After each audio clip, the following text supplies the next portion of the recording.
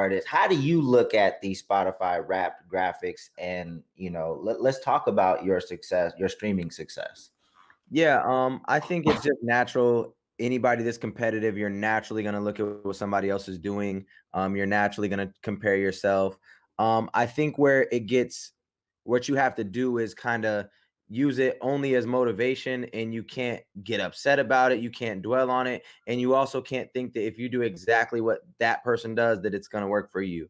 Everybody has different plans. Obviously, you can take a little bit from here and there, but everybody works differently, So I think you said it best on Twitter. I think you said, the only person stats you should be worrying about is your own, because at the end of the day, whatever you did last year, you're trying to progress, and you're trying to get more fans and more listeners and more streams. So it's, okay, what did I do last year that worked? What didn't work? How can I improve on that? How can I make my strategy better for the next year and the year after that, and kind of build off your own numbers? Right. And for those that don't know, what did your streaming, because you posted it, so you were Yeah. fine releasing this information. What number did you put on the board this year? I think it was 55. I think it was 55. Million people. He's talking about million, Oh not yeah, like 50. 55 streams. So then Yeah, I that's think why. it's 55 million, I think is what it was. And that's pretty impressive. You're 100% independent. You are one of the people, you're one of the many people I think about when I hear somebody say something like, oh, you don't make money off streams, or you need some kind of secret, sauce to get the streams up, because your success is not based on playlist success. Can you talk about how Yeah. you've been able to get, 55 million streams? Then that's just on Spotify. So Yeah.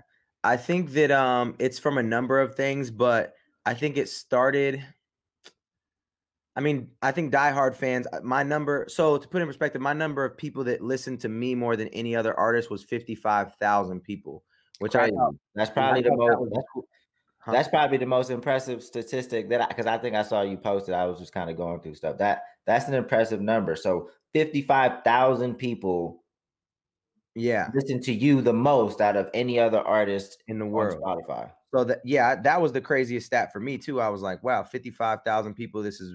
I was shocked. I was surprised, So I think that's a little bit of why my streaming numbers are high, is because those people are listening to my songs not once, not twice. They're listening to them. I think like on the This Is Futuristic playlist, I think it like listener to stream ratio is like 50-1 or something like that. Like they're just super bumping the same songs over and over again. So I think that's a big part of it. I also think that I've worked with a lot of different artists, so I think I'm related to a lot of different artists when you get on Spotify radio. I think that I come up anytime you're listening to almost anybody in the independent rap space. I think my name probably comes up. Anybody all the way from, an NF to a Hopsin to a Tech to a Gianni and Kyle to a Super Duper Kyle. I think collaborating with so many different genres of rap has kind of, I think, put me in a lot of different categories, and that's why my streams are so high.